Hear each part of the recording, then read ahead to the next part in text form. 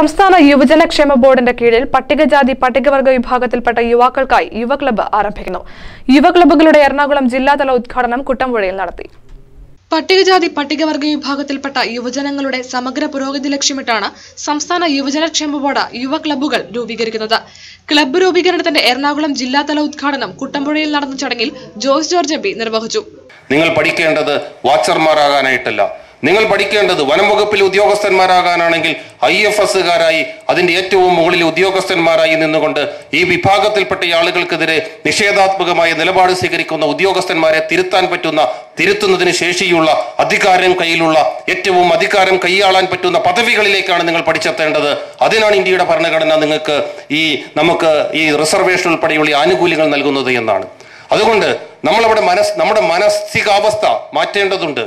ജോലി വാങ്ങിക്കുക എന്ന് പറഞ്ഞാൽ ഏതെങ്കിലും ഒരു ജോലിയല്ല, മറിച്ച് ഇന്ത്യയുടെ ഭരണഘടന ഉറപ്പു നൽകുന്ന ഏറ്റവും പ്രധാനപ്പെട്ട ഉത്തരവാദിത്തങ്ങളിലേക്ക് എത്തണം. അധികാരം കൈകാര്യം ചെയ്യുന്ന ഇടങ്ങളിൽ എത്തി നിന്നുകൊണ്ട് മാത്രമേ നമുക്ക് നമ്മളുടെ ജനവിഭാഗത്തിൽപ്പെട്ട ആളുകളുടെ പ്രതിസന്ധിക്ക് പരിഹാരം ചെയ്യാനാവൂ.